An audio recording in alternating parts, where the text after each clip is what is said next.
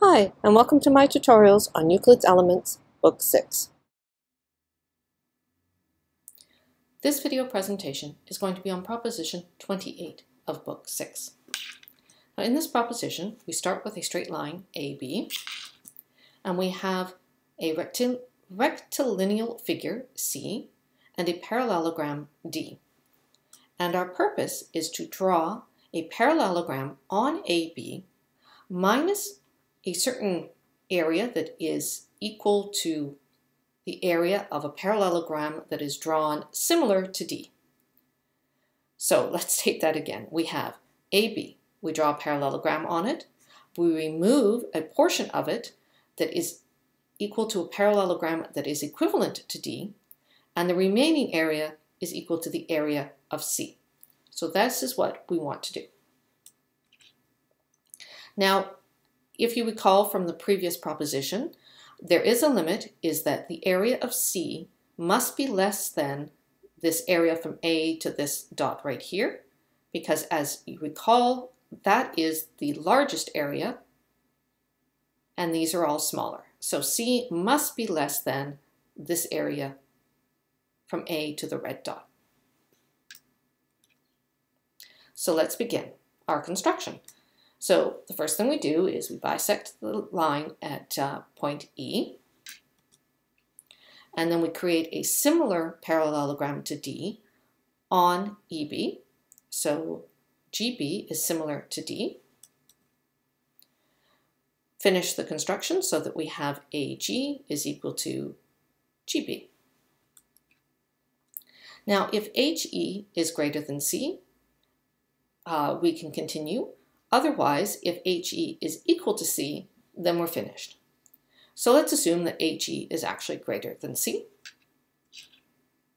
So GB is also greater than C since HE was greater than C. So GB is greater than C.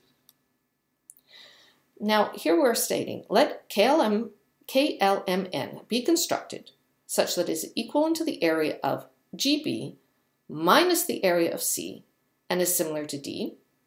And we're to use Proposition 25 of Book 6 to do this.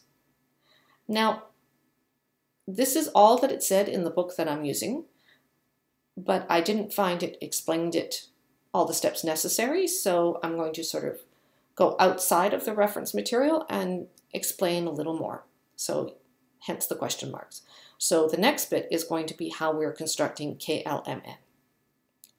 So again, we want to construct KLMN so that it's equal in area to GB minus C and similar to D. So let's first copy the rectilineal figure C to the parallelogram at EB with the angle that's here, so GEB. So we're going to copy this area into our parallelogram. So we split our rectilineal figure into triangles, and we copy this first triangle onto EB, and then we copy the second triangle onto this line here, again with the angle GEB. So now these two parallelograms together is equal to the area of C, and consequently the remaining part of this parallelogram, or the remainder, will be equal to GB minus C. So this area here is GB minus C. So now that we have this area, we can now construct a figure similar to D. Yes, we need a figure that's similar to D that is equal to this area.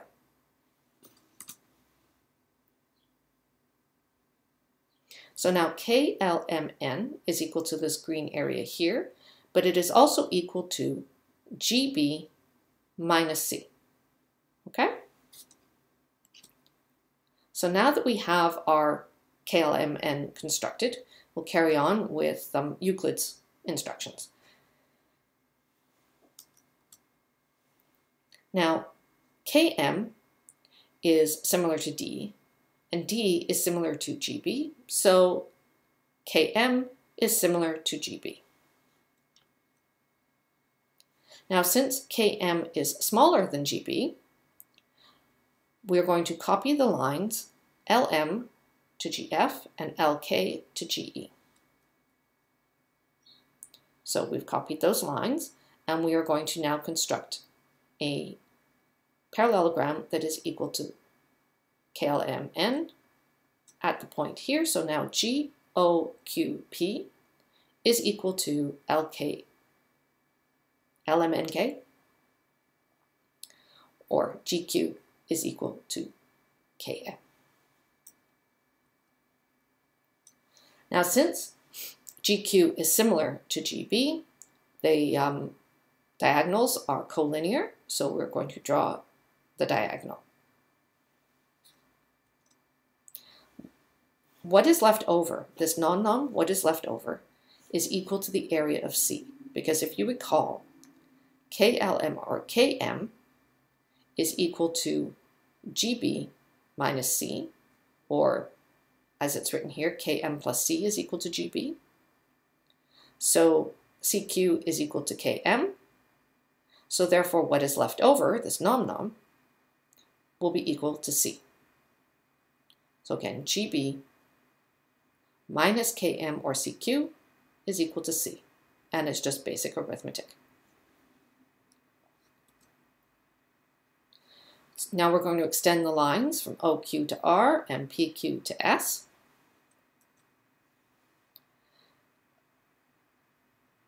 PR is equal to OS because they are complementary parallelograms along a diagonal.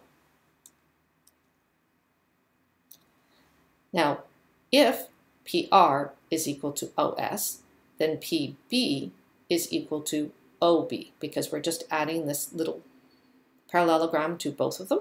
So we have that PB is equal to OB.